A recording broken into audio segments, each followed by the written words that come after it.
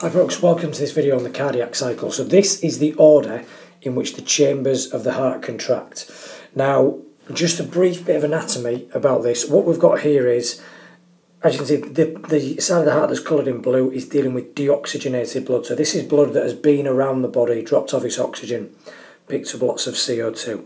The red side of the heart is the side of the heart dealing with oxygenated blood. So this is the blood that's come from the lungs, fresh with oxygen, therefore it's bright red, and this is going to get pumped around the body, delivered to the muscles.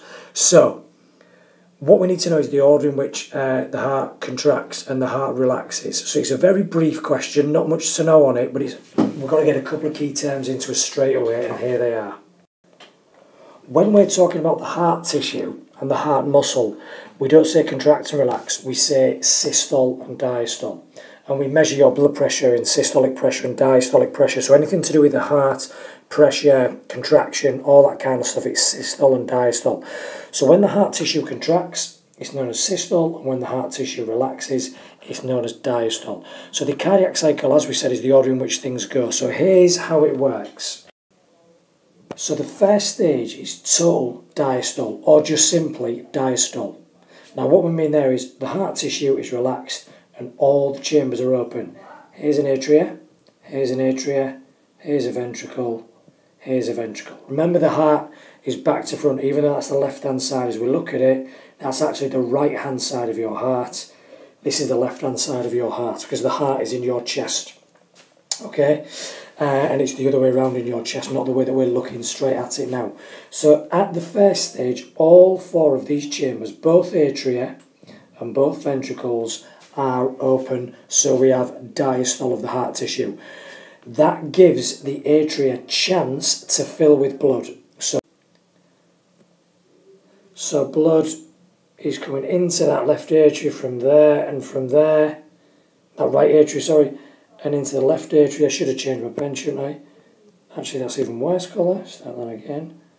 From there into there. So if the heart is open, blood is being received by these top two chambers, the atria. So the second stage of the cardiac cycle is then atrial systole. So both these atria, the top two chambers, are then going to contract, i.e. systole, and pump the blood down into the ventricles. So the blood is going to follow these black arrows. Remember, you want the blood to enter the top two chambers of the heart and then be forced into the bottom two chambers of the heart. So, to go back to the start, total diastole, all chambers are open, so blood can pour into the top two atria. Then we have atrial systole. When they're full of blood, they will squeeze the blood down into the ventricles. It would make sense then that following that, once all the blood has been pumped from the atria into the ventricles, that we then have ventricular systole. So both the ventricles then contract and pump the blood to either the lungs, which we call pulmonary circulation, or the body, which we call systemic circulation. Remember, this blue side of the heart is deoxygenated blood.